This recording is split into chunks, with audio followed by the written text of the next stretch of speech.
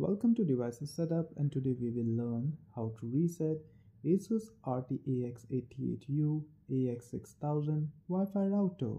Before we reset, kindly note all the data on the router will be erased and it will go back to its factory default settings. Now before we start Asus AX6000 router reset, you will need to make sure it is plugged into a power source and it have a stable power LED.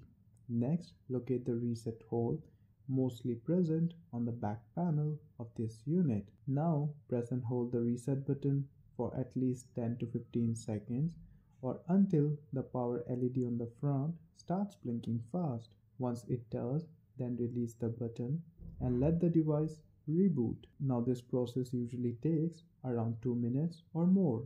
Next, after 2 minutes, you will have a stable power LED on the front, and this confirms that the router is ready for the setup again. Moreover, if you want to learn how to update the firmware or how to set up Asus router as AI mesh node, then you can watch these videos given in the description. And lastly, if you found this video useful, then please do hit like and subscribe to support my efforts. Thank you.